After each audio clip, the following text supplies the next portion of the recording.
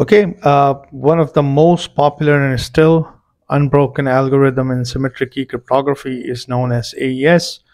Uh, so one of the key thing, the first thing that we do once we transform our data in a form of a matrix, let's say, which looks something like this.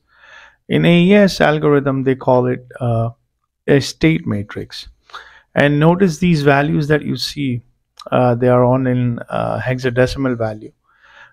So because in AES 128, it will take 128 bit of data and it will process that data and encrypt that data. So that's why a hexadecimal is a 4-bit number. So each of these boxes or places will represent 8 bits. So 8, 1, 2, 3, 4, 5, 6, 7, 8, 9, 10, 11, 12, 13, 14, 15, 16. And 16 times 8 would give me 128 bits. Okay. So once we do that, the first thing that we normally encounter in AES is actually subbyte transformation. And normally the way we do subbyte transformation, we have these called subbyte tables, and we just go through them, look at the value and row and column, and based on that row and column, we will just look for a correspondence value, and this is how we pick up normally the transformation using SBoxes, or which is called subbyte transformation. But we can also do it mathematically. In order for us to do mathematically, the first thing I have to do is this. So this is the definition. So if I want to transform subbyte mathematically without using table, this is the first thing I need to do. First of all, we're going to pick up a value. So let's say, okay, I'm picking up first row, third column. So think of it like this. This is an state matrix, which is this. We're going to pick up a row and a column. So let's say we pick up first row and third column. The value that I want to transform is 0C. Okay, 0C. These values are in hexadecimal number. We want to transform 0C. So what is the first thing I need to do? Since this is in parentheses, 0C, the first thing I need to do, take a multiplicative inverse of 0C. All right, guys, the first step I need to do is take a multiplicative inverse of 0C. Okay, and then after you take that multiplicative inverse, you need to multiply this value, multiply whatever that multiplicative inverse is, to something which is, we are calling it X. Once I have multiplied this number, I'm going to take an XOR with some other value, which is Y.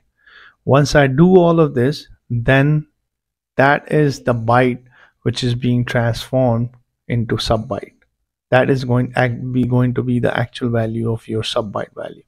So the first step is whatever the state matrix is. Normally we have to do it all of them. I'm just going to show you how to transform one of them, and then the same process will continue for all the bytes which is in the state matrix. So the first thing I need to do is what? Take a multiplicative inverse of whatever the value that you want to transform. Then you're going to multiply that by some value X. Then you're going to take a XOR with some value Y. These X's and Y's, which I'm calling, these are actually part of the standard, and I will show you in a different part. Okay, so let's start this. So let's say this is the value that I want to transform. So I'm going to use a pencil because I think I'll be erasing a lot of things. So let's first of all, I know AES uses something called a reducible prime. So this is the number that I'm going to use to reduce everything in AES algorithm. So this is x raised to 8 plus x raised to 4 plus x raised to 3 plus x plus 1. And I'm going to transform the 0C in a polynomial form. All right, so I know 0 and C. So let's write this down, 0C. 0 is just going to be nothing but 0, 0, 0, 0 in bits. And C, what is actually C? C in binary. So 9, and then after 10 we have A, 11 is B, 12 is C. So 12 is actually C. So how do I transform 12? that 12 is going to be 8 plus 4, 0, 0. All right. So this whole thing, so 0C, so 0 in binary is going to be 0, 0, 0, 0.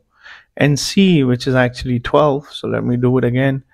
A is 10, 11 is, A is 10, B is 11, C is 12. And 12 in binary is 8 plus 4. Since hexadecimal is a 4-bit number, is going to be 8 plus 4, which is going to be 12.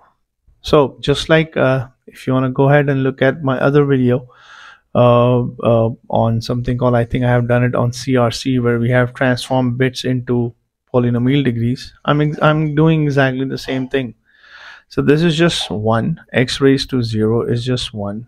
This is x raised to 1. This is x raised to 3, 2, and this is x raised to 3. And none of these matters because they are all 0. So this is going to be x raised to 3 plus x raised to 2.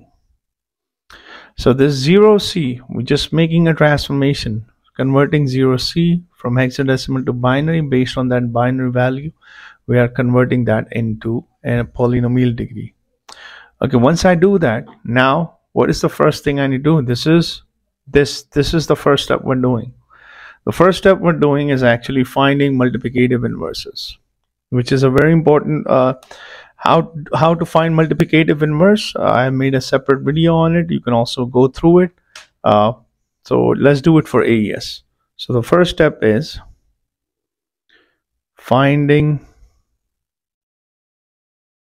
MI, multiplicative inverse. All right, how do I actually normally find this? Using extended Euclidean algorithm. Okay, extended Euclidean algorithm says we have something called Q, we have something called A, we have something called B, we have something called remainder,